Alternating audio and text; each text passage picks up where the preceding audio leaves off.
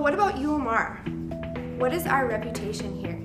How will we as students, faculty, and staff be perceived by the community, the state, and even the nation in the years to come? Well, I have news for you.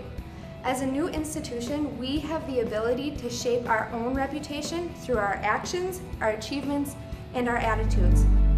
This led to further ethical concerns because people wanted to be able to do amniocentesis for first trimester versus third trimester. And this had concerns due to the smaller space, and it may have caused some complications.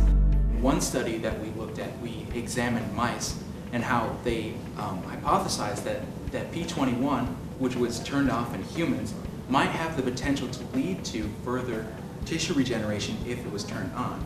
But the problem with having P21 turned on is that a lot of cancerous cells have P21 turned on. So the use of embryonic stem cell research has been justifiable through Mill's theory of utilitarianism and through the guidelines set in place by the government. Could you maybe think about how your position could be defended against the idea that the past could be repeated? A pheromone is an involuntary secreted substance from an animal in order to provoke certain behaviors in another animal. The organs that are responsible for this are the vomeronasal organ and the olfactory system in your body.